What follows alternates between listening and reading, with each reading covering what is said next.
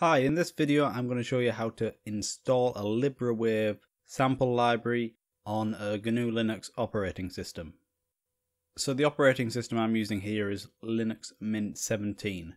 So start off by logging into the Libre website by clicking My Account and putting in your login details. Then you can either go to the Orders page or the Downloads page and download the files for the product you'd like to install. The orders page is usually a bit easier because it categorizes each set of downloads for each order. So just click on an order number and have a look at the downloads just for that order. So here we can see which product the downloads are for, how many downloads you've got remaining, and over here we have the actual download links. So I'm on GNU Linux, so I'm going to download the GNU plus Linux installer. And I'll just save that. So depending on which sample library, you'll have a different number of samples. So for Kazbek, which is the instrument we're looking at here, there's just one samples file and it's 96 megabytes, so we'll download that. And while that's downloading, if we go back to the orders that I've got here, we can see for Sophia Woodwinds, for example, the samples come in many parts. So we've got 9 parts here. So you'd have to download all of them. So make sure you download all of the samples and the correct installer for the product. Okay, once that's done, I've gone to my downloads folder and you can see I've got the installer file, Kazbek 1.0.1.sh, and the samples file. If the samples are split over several files, then this number at the end will be different, so you'd have .hr1, .hr2, .hr3, etc. for each part.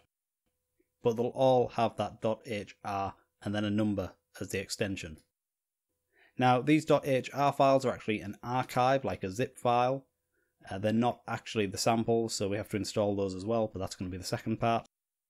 So let's start by running the software installer. So that's the .sh file. Now, we've just got to make sure we have permission to run it. So I've gone to the properties, going to permissions, and making sure this execute checkbox is enabled. The next thing to do is open a terminal window. I'm just pressing Ctrl-Alt-T for that.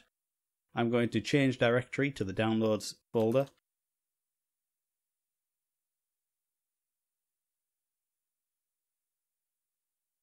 And now I'm going to run this installer, and I can just drag it onto the terminal window and hit enter.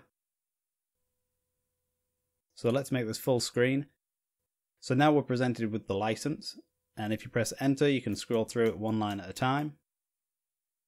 If you press spacebar you can go through a page at a time. So we'll just go all the way to the end. And now it asks, do we accept the license? I'm going to assume that we do. And I'm going to type Y and press enter. Now the installer asks if I'd like to install the plugin. So I'm going to type Y again and press enter. And now I have to give it the location to install the plugin file. So I'm going to install it to my VST folder, which is actually a hidden folder. VST. So let's paste that in and I'm going to hit enter. And now it tells me the software installation is complete. Please launch the plugin or standalone version and click install samples when prompted to install the instrument samples. So that's what we're going to do next. So I'll close the terminal window now. And I've got to launch the plugin. We can see it's been added to the VST folder here. So I'm going to open Reaper. And Reaper is set up to automatically search my VST folder, so it will have found the instrument already. So I'm going to right click and insert the instrument on a track. And this is what we're presented with. So it's asking us to install the samples or choose a sample folder. Now if this is the first time you've installed the library and you've downloaded the .hr sample files, you need to click install samples. If you've previously installed the samples and this is a new version you're upgrading to, then you can select choose sample folder. So I'm going to choose install samples. And now it asks us to select the .hr1 file. If you're installing a library that comes with multiple sample files, you still just select the one that ends in .hr1. So I hit OK and it asks where I'd like to install the samples. So for now I'm just going to put them on my desktop and I'll create a new folder and I'll call it Kazbek samples. So I hit OK. We get a prompt. We can choose a few things like selecting the bit depth, 16-bit or 24-bit. If we're installing an upgrade, we can choose to overwrite files, but you're best just leaving that at the default of overwrite if newer. The option to delete the sample archive after extraction is by default set to no. If you set this to yes, it will delete the HR1 file after the samples have been installed. I'm going to leave it set to no. And now I'm going to hit OK, and it's going to extract the samples to the location I selected on the desktop.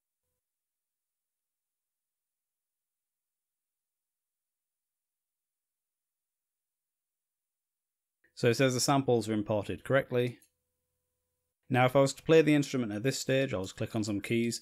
There won't be any sound, and that's because once you've installed the samples, you have to first close the instrument and reopen it. So I'll remove this track and I'll reinsert it.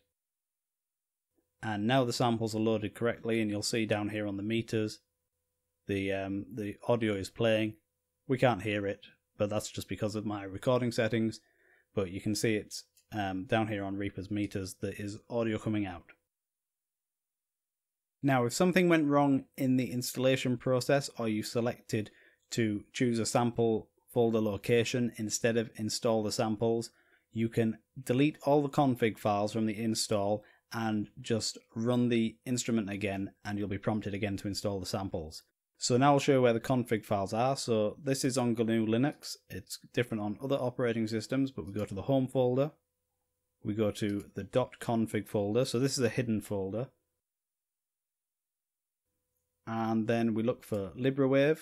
And inside this folder, you will have a configuration file for each LibreWave product you've installed.